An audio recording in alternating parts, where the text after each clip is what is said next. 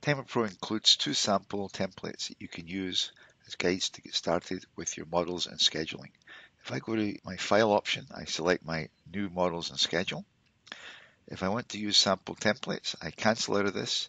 You can create a brand new one here. Here's open existing Excel templates. And we give you two actually. You can see they're under our Applied Computer Services samples folder. Here's Models and Options. And there's Excel templates. And we get two here. One is a group level template. It's actually the easiest way and fastest way to get started if you just want to put in total values for different activities. And you get more detail level template. Let's open up the group level template first here. Give it a couple of seconds and it presents it. So here you have your tasks. And here you have your option percentages, option names. You can see I'm using the options here, different percentages, and using the color coding here to identify the options here. There is no activities defined at all. So here all we're entering is total time for each of the major groupings of activities. So this is 15, this is 8, this is 12 and so forth. Again, using the color codes is appropriate down through here.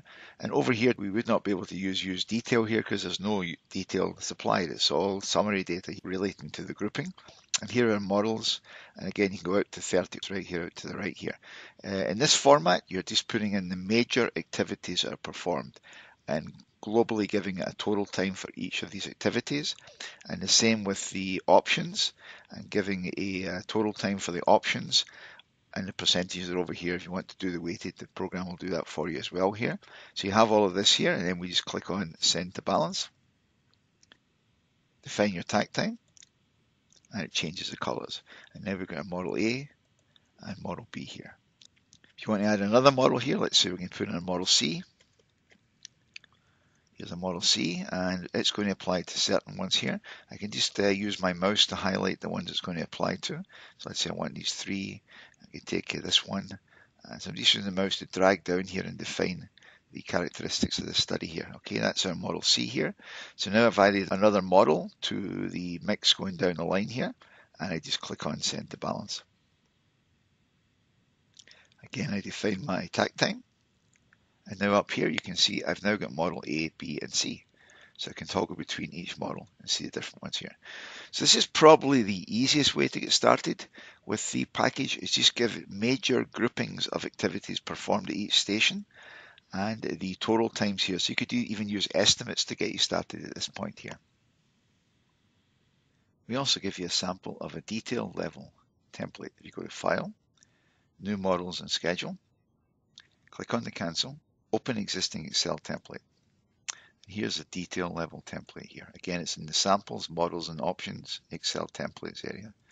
Just open this up here. And now you can see each grouping has detail underneath it in terms of the activities being performed, along with the times over here and the value added flag where it's non-value added, required non-value added, or value added right here. Value added you can also leave as blank here. So in this case, all of my groupings have detail underneath it. You can see that all the way down here. So I can send that over here, send to balance, give it the takt time, and you can see it changes all of the items to the color coding appropriate. So you can see here's my get part list, collect parts, layout at work area. Those are the three details that you see broken out over here. Get part list, collect parts, layout at work area. That's being reflected right over here. And when you introduce your schedule, it changes it into parts processing, the one grouping right here. And of course, you can also do a combination of the items. So here you can see my parts processing and my setup. These are just grouping level times here I'm putting in here. Here we get details to do with the oven process. Prepare mold mixture, insert in oven and activate. Now you can do a combination here. You can see here your time from your ERP system might be 12. But we're seeing a lot of people saying, well, that number is not correct. So you might want to put in some details of what you think it should be here. Now you have to tell it which one you want to use. If you leave this over here blank, use detail, it will use the grouping level entry here. So you can see here my oven process is 12. I don't have the X in here for use detail. If I send this to balance here, and I put in my takt time, there's my oven process. I hover over it and you can see there I have the value of 12 going in here now. If I go back out of here and I tell it I want to use the detail because you believe that's better values to use rather than what your ERP system is using, it's going to use these numbers here, the 15 and the 6 for the prepare mold mixture, insert and oven respectively. And if I send the balance here, click on the takt time, you can see I've got two items here. Here's the oven process with the 15 seconds and the insert in oven with the 6.6 seconds. So remember, you can use the column over here, use detail. If there's an X in it, it will use the detail below rather than the oven processed grouping time of 12 here.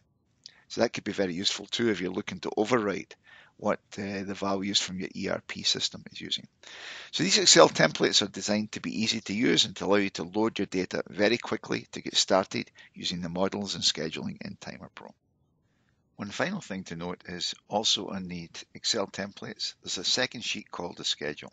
So this is where you can put in a manual schedule if you want to test the information you're sending over. The format here is exactly the same as the format that we would use coming from your ERP system. So if you go back to the main sheet and you click on send to balance, it puts it right in and we define the takt time and then we can just click on the schedule. And this is using the schedule from that second sheet in the manual Excel sheet.